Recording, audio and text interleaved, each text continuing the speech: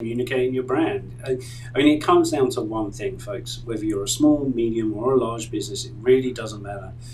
Social media is a great way to grow your brand. Beyond that, you can get conversions, but you just got to go into it knowing it takes time, knowing that it's important that you stay the course and keep posting, keep testing different things, like try to get those likes to actually engage with your content, make them try to leave comments, give them opportunities to leave comments. I think that's the trick, and as you can tell, just in 2 links, and I know we do a lot of research on this typically Absolutely. throughout the week.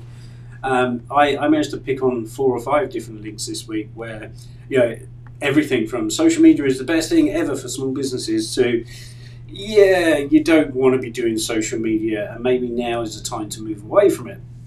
I mean, if you're a small business owner and you're trying to research and you're like, you see all these different messages out there, I honestly just stay the course. It will ultimately, if nothing else, it grows your brand footprint, and that's really all you want to happen. Whether you're a brick and mortar store in the local high street selling boutique clothing, to a B2B company trying to break into new technology software space, really use it to grow your brand. Absolutely, I think that's a great point. And before we really get into the nitty-gritty of each platform and some of